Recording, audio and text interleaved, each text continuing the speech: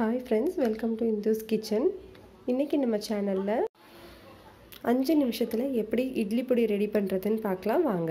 First ஒரு கடாயை சூடுபடுத்திக்கலாம். இதுல நான் ஒரு 1/4 கப் அளவு மிளகாய் எடுத்துர்க்கேன். அது லூஸ் பேக்கா தான் நம்ம எடுக்கணும். எடுத்துட்டு இதுல நான் காரம் நார்மலா இருக்கிறதுனால 1/4 கப் எடுத்துர்க்கேன். அதிகமா இருந்தது அப்படினா 1/2 கப் அளவு எடுத்துக்கோங்க. கம்மியா இருந்தது காரம் அப்படினா 1 கப் எடுத்துக்கோங்க. மீடியம் ஃப்ளேம்ல வச்சு நம்ம இந்த மாதிரி பொன்னிறமா நல்ல வாசனை வர வரைக்கும் நம்ம வறுத்து எடுத்துக்கலாம். அதே கப்ல 1/2 கப் அளவு உளுந்து எடுத்துக்கிறேன். நீங்க காரம் ஒரு கம்மியா இருக்கிறதுனால 1 கப் அளவு மிளகாய் எடுத்திருந்தாலும் 1/2 கப் அளவு தான் உளுந்து எடுக்கணும். எடுத்துட்டு நம்ம மீடியம் ஃப்ளேம்ல வச்சு நல்லா வறுத்தறலாம். 2 நிமிஷம் வறுத்ததுக்கு அப்புறமா 2 டிராப் அளவு எண்ணெய் இதல நம்ம சேர்த்துட்டு நம்ம பொன்னிறமா இத வறுத்தறலாம். மீடியம் ஃப்ளேம்லயே வச்சு தான் நம்ம இத பொன்னிறமா வறுத்து எடுக்க போறோம்.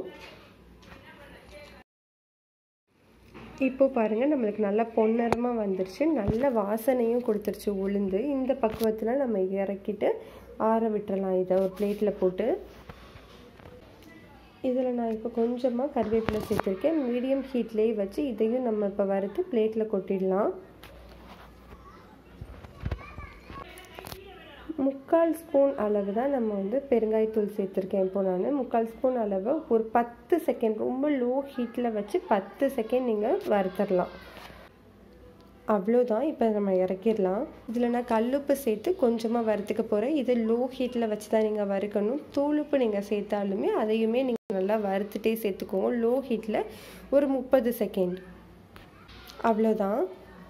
நம்ம இப்போ இத நல்லா கொட்டிட்டு பிளேட்ல கொட்டிட்டு நல்லா ஆற விட்டுறலாம். ஆறுனதுக்கு அப்புறமா மிக்ஸி ஜார்ல போட்டு அரைச்சிரலாம். இப்போ பாருங்க நமக்கு ரொம்ப சூப்பரான பொடி தயாராயிடுச்சு. நமக்கு கோர்ஸா தான் நீங்க அரைக்கணும். நைஸா அரைக்காதீங்க. இப்போ நமக்கு இட்லி பொடி ரெடி ஆயிடுச்சு. இந்த ரெசிபி உங்களுக்கு பிடிச்சிருந்தா லைக் பண்ணுங்க, ஷேர் பண்ணுங்க, மறக்காம நம்ம சேனலை சப்ஸ்கிரைப் பண்ணுங்க.